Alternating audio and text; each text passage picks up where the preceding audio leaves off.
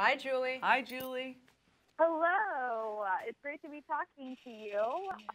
My name is Julie, and I'm a certified holistic health coach, yoga instructor, and I also have psoriatic arthritis. So I really love to empower patients with psoriatic disease, not only psoriatic disease, but all chronic conditions, really to take control of your conditions and still live your best life. So I'm very, very happy to be speaking with both of you. Thank you for taking time. Thank you. Yeah.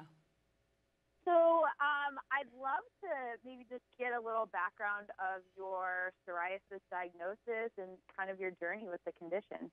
Well, most people know me as an Olympian or a mom or TV host, but I'm also one in 7.5 million Americans who have psoriasis.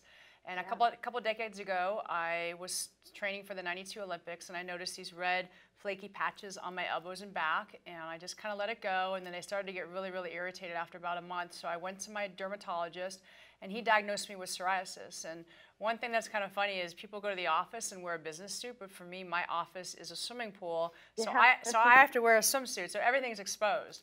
Right, so you can't cover up. Yeah, so at first it was a little embarrassing, but I had to just let my teammates know that this isn't contagious. If you touch me, you're not going to get it. If you dive in the pool, you're not going to get it from the water. So that was my first experience with it. And over the years, as it's flared up, I realized it's really due to stress for me. That's my condition, is due to stress. And so I try to find ways to de-stress and maybe work out a little bit more, or just like take a few deep breaths and try not to get too stressed out about things. But I'm very excited to have teamed with Celgene and Otezla to launch this Show More of You campaign. And the great thing is they have this wonderful website, showmoreofyou.com. And I personally have posted Show More of Me picture on the website and an inspirational message. And we hope that others will do the same, and just trying to raise awareness about psoriasis and let people know that they can still achieve their dreams even though they're living with this condition. Right, right. So when you were first diagnosed, were you given medication right off the bat, or did you manage it in different ways? I think, treating psoriasis is a very private matter. For me personally, I just had some cream to put on at the beginning back in the early 90s. But again, it's a very personal decision on how you decide you want to treat it. Everyone's different. Right, right, right. Were you ever worried about different treatment options with your Olympic training? No, for me personally, I knew what I had to do. I know what I'm allowed to take, and I just did what I needed to do to try not to get too stressed. It would always flare up right before big games, but again, I would try to just sort of decompress and take some deep breaths and try to de-stress so it wouldn't flare up too badly. Right, right.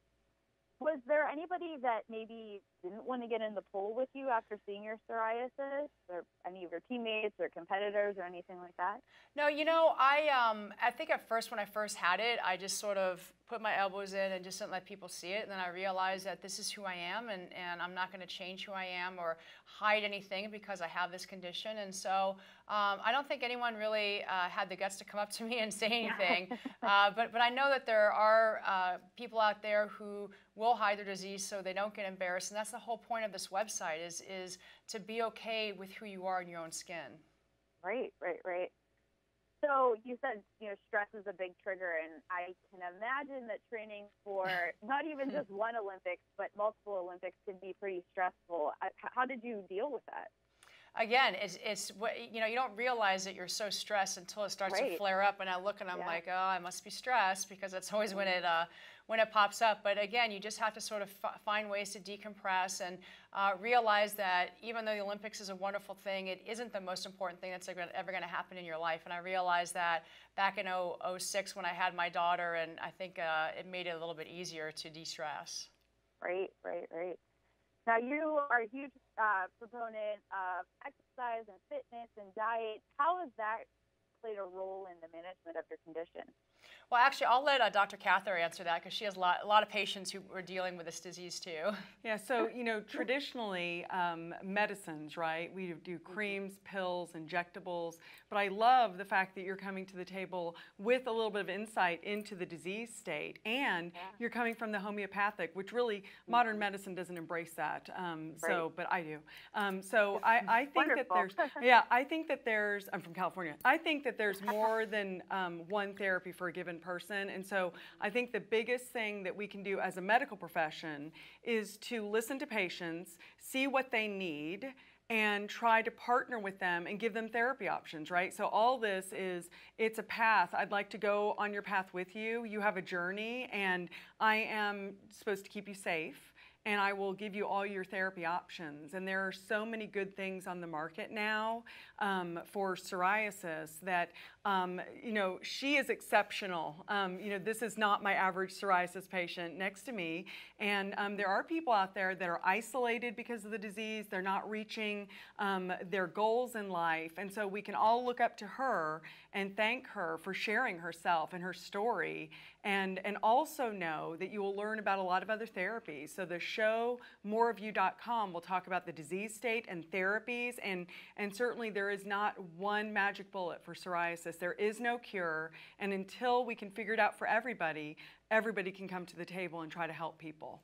Oh, I completely amen to that answer, because you're so right. There really isn't one magic bullet. And I'm a huge proponent of helping people figure out what works for them, because just what works for one person doesn't necessarily mean it's going to work for another person. Right. So kudos to you, and thank you for being an advocate for all of your patients and for all of us patients out there. Thank you. So I have one final question, and I would just like to ask, you know, if you could go back and give your younger self advice on this condition, what would you tell yourself? Well, I have to tell you that I think one of the reasons why I'm behind this campaign is because I had such a positive attitude about having psoriasis. I wasn't going to let me stop to achieve my goals and my dreams. I wasn't going to be embarrassed that I had it on my elbows and not let people see me. So for me, there's really nothing I would change, because I had a very positive attitude about it. Good for you. Good. That's really good. So everyone can really take away that, you know, a positive mindset can be huge game changer. Game changer. Yes. Well, thank you for your time. It's actually kind of a full circle moment for me. You know, growing up, I watched the Olympics with my mom, swimming meet here, gymnastics there, but didn't really get into it until the 2012 London Olympics, when I actually had to go out on disability for my psoriatic arthritis. So to be sitting here 4 years later talking about psoriatic disease with such a distinguished Olympian athlete like yourself, it's pretty surreal. So thank you very much, and thanks for everything that you're doing. Appreciate it. Thank you. You too. Thanks. All right. Bye. Bye.